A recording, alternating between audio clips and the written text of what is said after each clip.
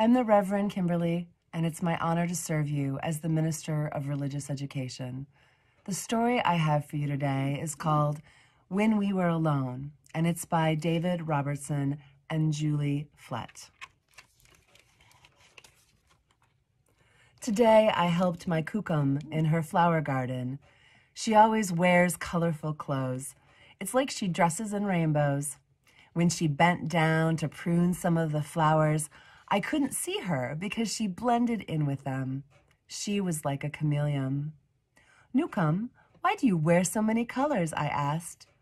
Nukum said, well, Nosisim, when I was your age, at home in my community, my friends and I wore many colors. But at school, the school I went to, far away from home, they gave us different clothes to wear. All the children were dressed the same, and our clothes weren't colorful at all. We all mixed together like storm clouds. Why did you have to dress like that? I asked. They didn't like that we wore such beautiful colors, Nukum said. They wanted us to look like everyone else. But sometimes in the fall, when we were alone, and the leaves had turned their warm autumn hues, we would roll around on the ground. We would pile the leaves over the clothes they had given us, and we would be colorful again. And this made us happy. Now, Nukum said, I always wear the most beautiful colors. After I helped with the garden, we went over to the back gate, and there were vines covering the gate, and they reached all the way to the ground. When my kukum turned to fix the latch, I saw that her braid hung almost as low as the vines. It was like she had a tail. Nukum, why do you wear your hair so long? I asked. Nukum said, well, Nosisium, when I was your age at home in my community, my friends and I grew our hair long, just like our people have always done. It made us feel strong and proud.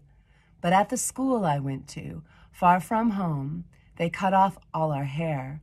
Our strands of hair mixed together on the ground like blades of dead grass.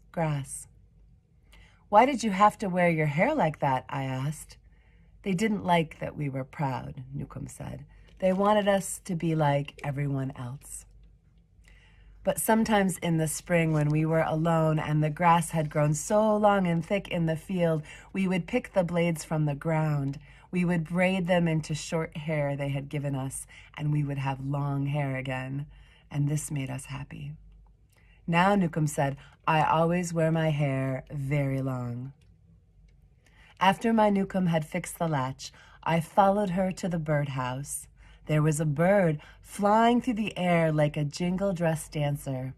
She fed the bird, and then she whispered, Na pina sis mika so, tama sitin kin tamisi kitin.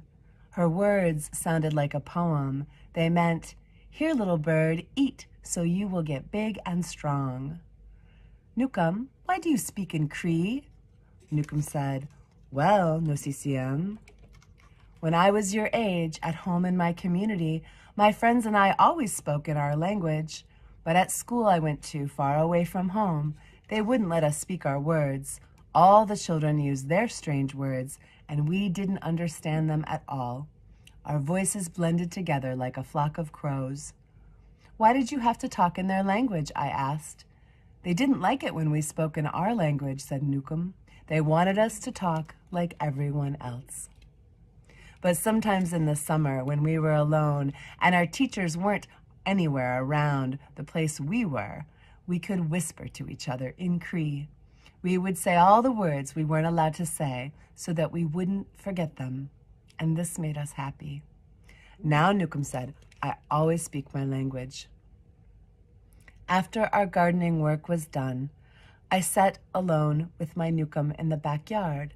Her brother came over and sat with us. He comes over all the time. We drank tea and bannock. The tea was hot and sweet, and the bannock was moist and warm and melted in my mouth. My kokum and my uncle talked and laughed like children. Nukum, why do you and Nokomis always spend time together? I asked.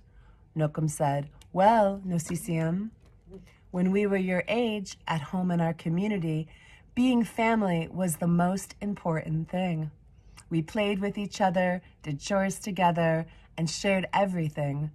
But at the school I went to, far away from home, they wouldn't let us be together. My brother and I were separated like day and night. Why were you and Nokomis separated? I asked. They didn't like us with family because when we were together, we thought too much of home. But in the winter, when we were alone and we were sure no one could see us, we would find each other. We would take off our mitts, and in the crisp, cold air, we would hold hands so we could be with each other. This made us happy. Now, Nukum said as she reached over and held my uncle's hand and mine, I am always with my family. The end.